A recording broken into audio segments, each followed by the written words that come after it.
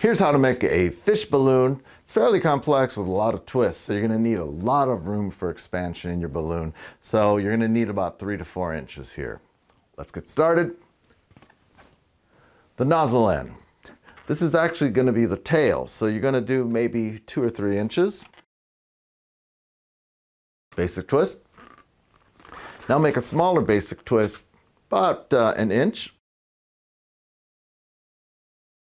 Maybe an inch and a half. Now make a pinch twist.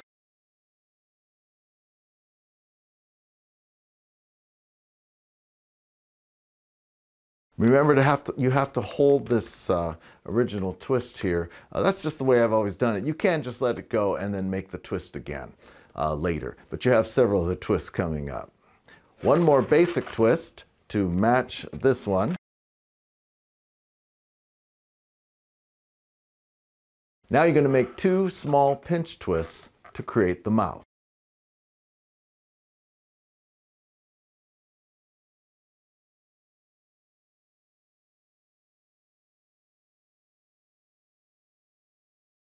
And now you have a fin and a mouth. Create another basic twist here to match this one.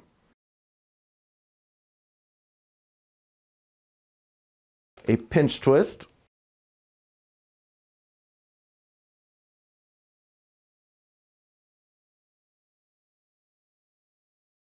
And finally, one more basic twist here to match the one here. Twist it all together.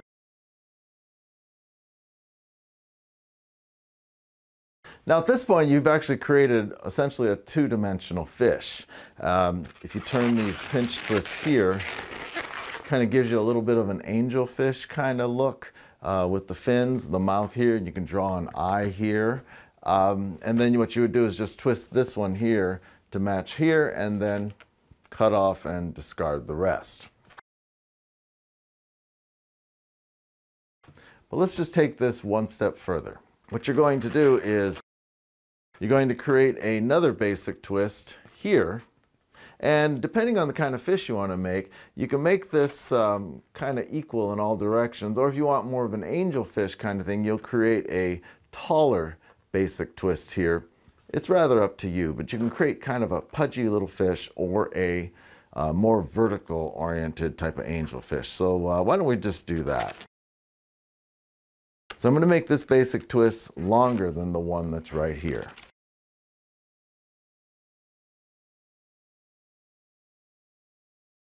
Pinch twist. Now make this basic twist match here. Now you're going to wrap this into the mouth.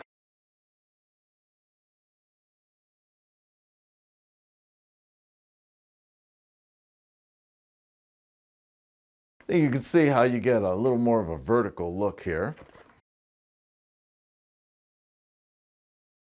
Basic twist here to match this one. Pinch twist. And finally, this locks into the back.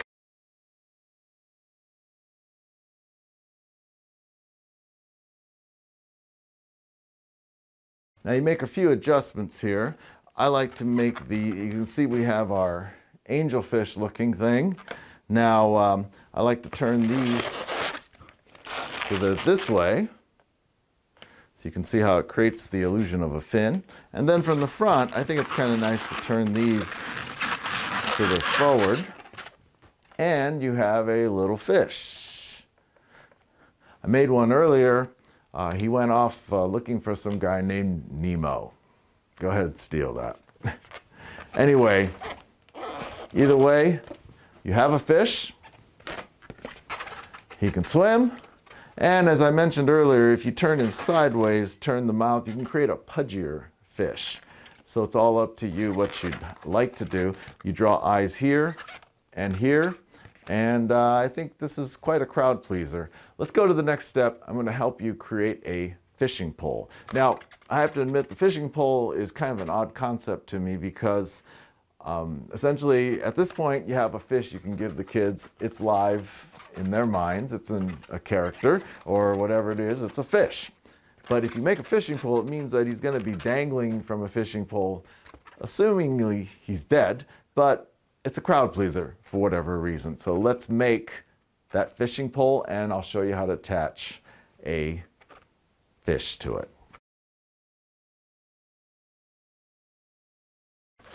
We're ready to make the fishing pole. You need another balloon. I'm using a gray one here. You can use brown, whatever you like. Yellow to suggest a fishing pole. Just happen to use gray. And maybe 2 inches from the end, inflated. You also need one more balloon. I happen to be using one of the clear balloons from the Entertainer assortment. You can use white. This is going to represent the fishing line. You won't even blow this one up. Let me show you how to do this. If you like, you can make this more finished by making 2 pinch twists here, or use one of those tulip style ends here. Not necessary. I just like to make, you can though, if you want to make it more finished, like you would at the beginning of a more elaborate sword balloon. Now you're going to make a handle here, maybe 5 inches long. This is kind of what you hold when you fish. Now it's kind of like making a monkey here. You're going to make a pinch twist. You're going to make a small basic twist, maybe 1.5 inches.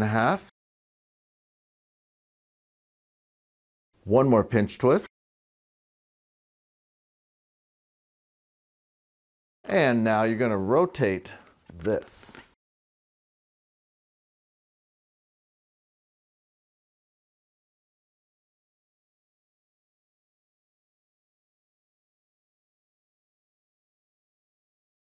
One more pinch twist.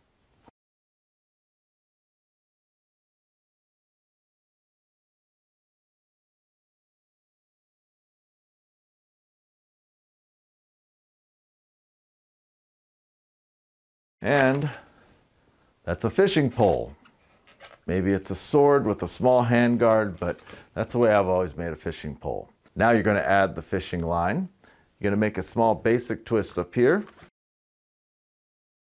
Take your balloon that you're going to use for the fishing line and simply tie a simple knot.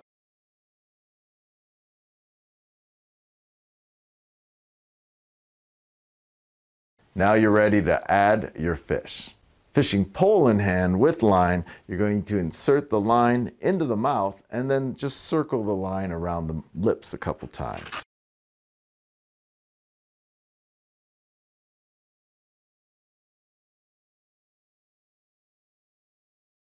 And there you have a fish on a fishing pole.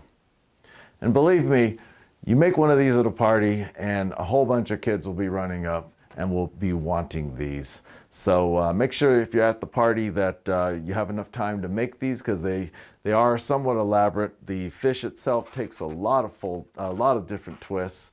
You've got to have 3 balloons to make this. But there you have it, a fish on a fishing pole.